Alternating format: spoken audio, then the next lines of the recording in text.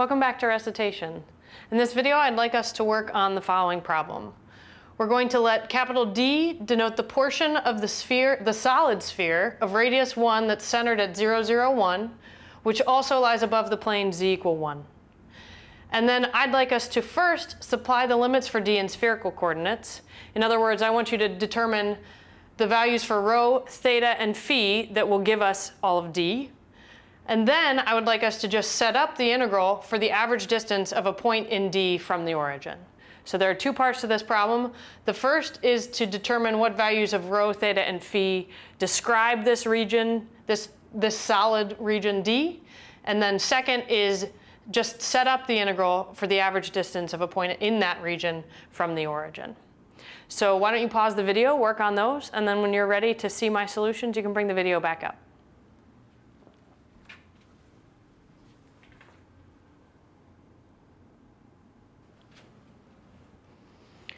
Okay, welcome back. Well, I would say from looking at this problem, actually part A is potentially a little bit more hazardous for some of us than part B.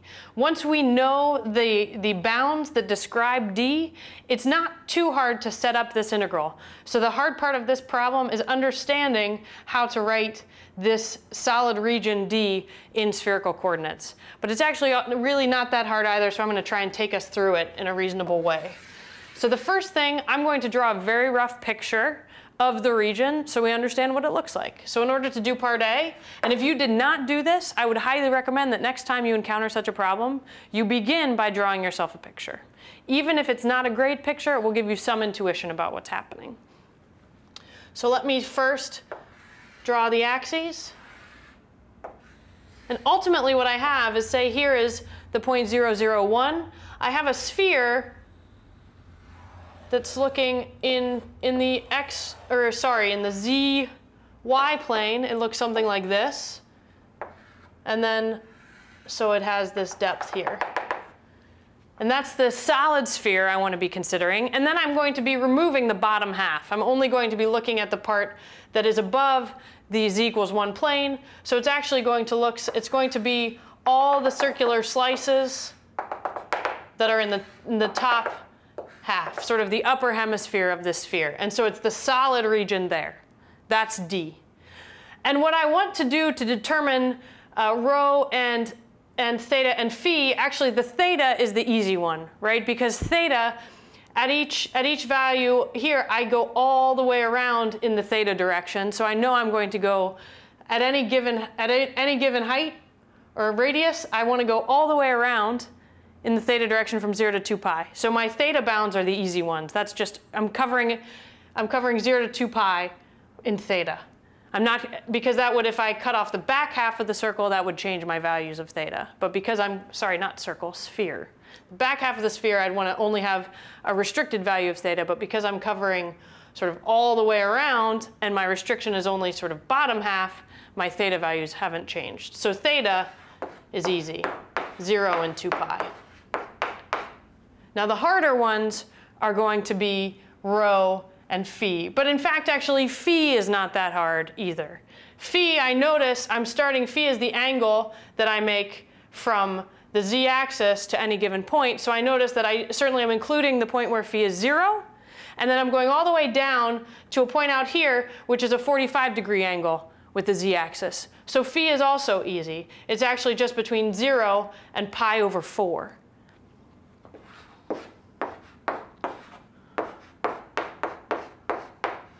And the rho will be the slightly harder part. So that's really the only real tricky part in this problem, is determining the rho value. Now, the rho value, to get the outer boundary, we'll look at that part first. To get the outer boundary, well, the boundary of the sphere here has a certain equation in x, y, and z that we know, right? It's x squared plus y squared plus the quantity z minus 1 squared equals 1. I mean, that's just the equation for a sphere of radius 1 centered at 0, 0, 1. So I'm going to write that here, and we're going to show how we can manipulate that.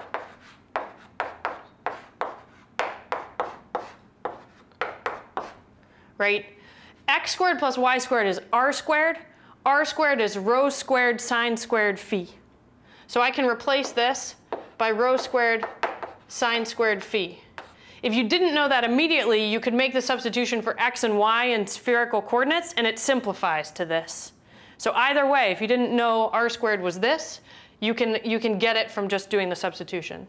And then z is going to be rho cosine phi. So here I'm going to have a rho cosine phi minus 1 quantity squared equals 1. This, in the spherical coordinates, is describing the boundary of this entire sphere, right? And so I can actually simplify this. It's not too hard. If I square this, I get a little cancellation, and then because I want my rho to be, I'm assuming in this region rho is greater than 0, I can do a little simplification. I come up with the fact that rho is equal to 2 cosine phi. And let's describe exactly where that is. That's the entire boundary of this entire sphere is described by rho is equal to 2 cosine phi. And so if I want to think about what my bounds are for rho, I'm actually going to grab a piece of colored chalk. If I start at the origin, I think about what is rho. So say this is a point on the boundary of the sphere. I'm going to start my rho value, whatever it is, when it hits the plane z equals 1, and I'm going to stop it when it hits the boundary of the sphere. So my outer boundary for rho is going to be this value. It's going to be determined by phi, right? And now I have to determine my inner boundary, right? And my inner boundary is actually quite simple. It's a very simple geometric thing. And so my inner boundary deals with the fact that if this is my plane z equals 1, and I look at this triangle I make right here, this angle down here, the bottom angle is phi, and this is a right angle, and this is the rho value I'm interested in, is this hypotenuse, right? I need to figure out what the length of this is right here, and you can see it right away from just the fact that this is phi is this little, in this angle here, you get phi is secant, sorry, phi. Rho is secant phi. So the bottom boundary comes from just simple geometry.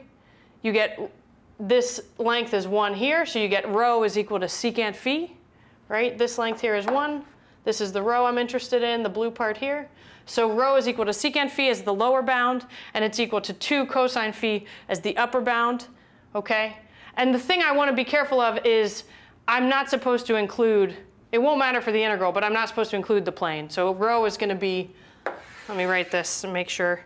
Rho is going to be greater than secant phi, and it's going to be less than or equal to 2 cosine phi. Right. Right, so let me double check and make sure I didn't make a geometry mistake here, just to be sure.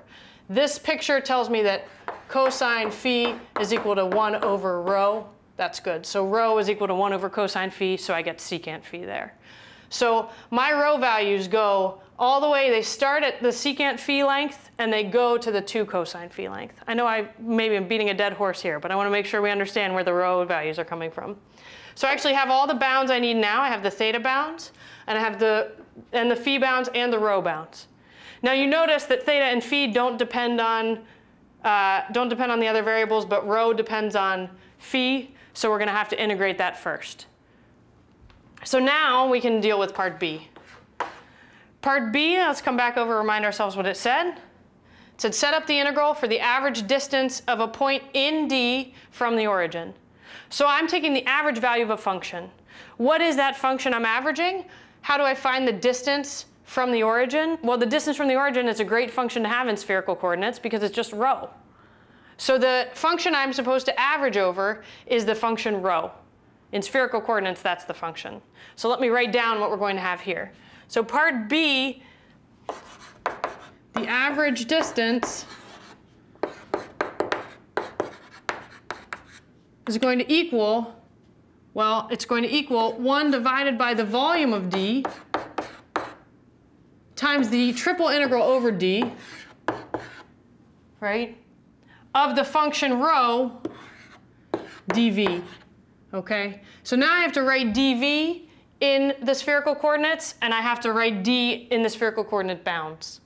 And then I know I have to figure out the volume of d. So we're going to figure out each of these things, and then we'll be done. All right, so what is the volume of d? Well, the volume of d, let's think about what it is. It's a sphere of radius 1, And so the volume of a sphere of radius 1 is 4/3 pi r cubed. And I want half of that, so I want 2/3. Since my radius is 1, I just have to do 2/3 pi. So the first part is 1 divided by 2/3 pi. That's the volume of a half sphere of radius 1. And now let's integrate. So I'll leave a little space to write my bounds. dv, I'm going to write the bounds last after I have everything in order over here. dv is rho squared sine phi, d rho, d theta, d phi. So I'm going to end up with a rho cubed sine phi, d rho, d theta, d phi. Right? The dv gave me an extra rho squared and a sine phi. And then these are that whole part is dv, sorry. And then I keep one rho from the fact that the distance function is rho. And so I get a rho cubed there. So hopefully that makes sense. Now d rho, I know the bounds are secant phi to 2 cosine phi. D theta, my bounds are 0 to 2 pi. And d phi, my bounds were 0 to pi over 4. And so that actually, I didn't make you evaluate it, I'm just making you set it up. That actually is the solution we wanted for part B. I wanted to average the distance from any point in D to the origin. So I just took the average value of the function rho over that region D. And so that's how you finish that up. And so this problem, basically we want you to get really familiar with how to do some things in these spherical coordinates, which are sometimes a little hard to do. But if you notice what we were doing in trying to figure out the bounds, in particular trying to figure out rho, we took what we knew in the x, y, z coordinates about certain relationships, and then we replaced the x, y, z values by the values in terms of rho and theta and phi, and you can simplify to figure out the relationships you have between rho and theta and phi for, say, the boundary values. So that was kind of one of the techniques we were using there. And hopefully the geometric understanding of why these angles go from 0 to 2 pi and 0 to pi over 4 is clear. And actually, this should remind you, the fact that this is rho equals 2 cosine phi should remind you of the two-dimensional case where you had some problem like r equals 2 cosine theta, and that drew a circle off-center from the origin. It's the same, it's the analogous kind of thing happening here. So maybe I should stop there before I say too many things. But again, the object of this was just to get really comfortable with spherical coordinates, and I hope it's helped you. I'll stop there.